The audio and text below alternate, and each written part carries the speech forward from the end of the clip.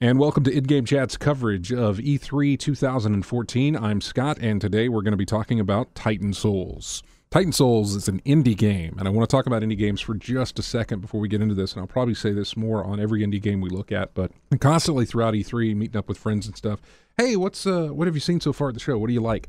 And I would say, you know what, not much. Not much from the big guys, not much from anything that's in the show hall, with the exception of just a few standouts here and there. However, across the street, not in the LA Convention Center, not on the show floor of E3, was Devolver Digital. They were set up in a parking lot, and they had a bunch of Airstream trailers set up, and you could go in and sit down one-on-one with the devs and talk about their games. This is something I love. This is something I love to do. It's something I love to do on the show, is just to have the developers on the show.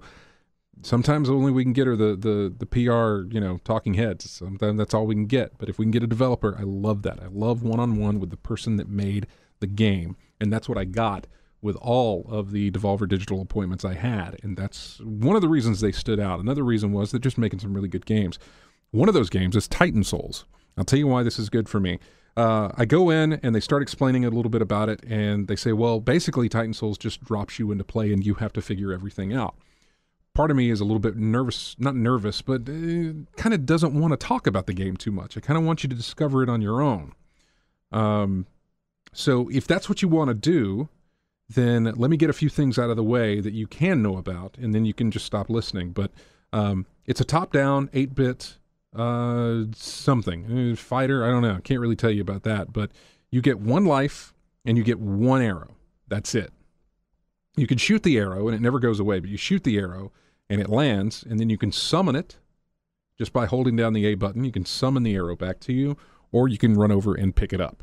Either way works. If you summon it, though, you cannot move while you're summoning the arrow. You can summon it a little ways to you, stop, and then move if you need to, and then pick it up, whatever the case, but that's the gist. So if you don't want to know anything more about it, it releases in 2015 on Vita, PS4, and PC. The Vita PS4 versions will have cross-buy. It is developed by a company called Acid Nerve.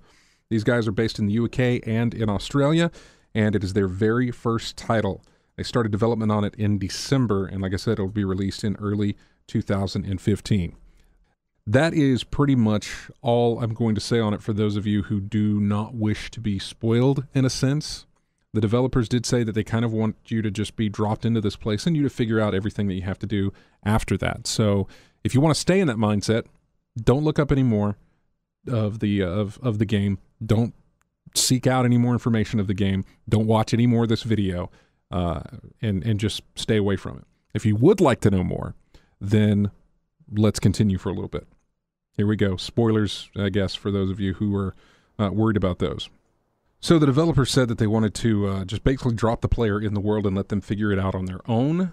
And that's kind of why we did the stop earlier on, so that people could kind of have that experience if they wanted it. But here's the way it was explained to me, was that you have 1 HP, and the bosses that you end up fighting all have 1 HP as well. In fact, every fight that is in this game is a boss fight. It comes heavily from the Shadow of the Colossus style of not necessarily gameplay, but just the way that that whole thing was built, which was you and every boss was this gigantic beast of a fight that every single fight was pretty much epic. So they're kind of pulling in a little bit of that for Titan Souls. I'll give you an example, the same one I gave on the show. I went into one building and there was this heart surrounded by this green blob, and then it was jumping around the room, and of course if it touched me, I would die.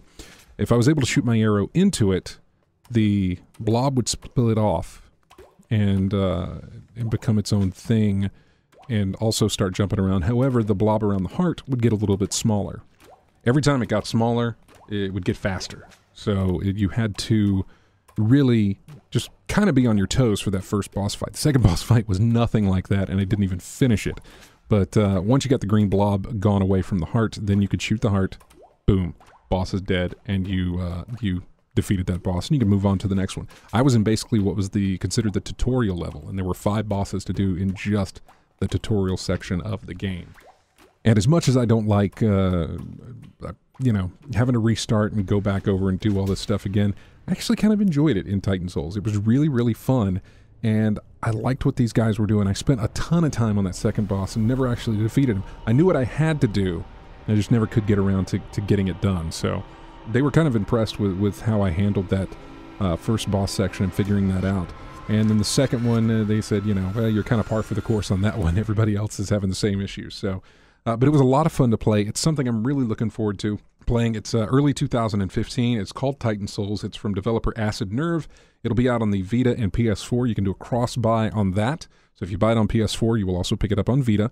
And it's also going to be out on the PC. So thanks for watching, and we'll see you again next time.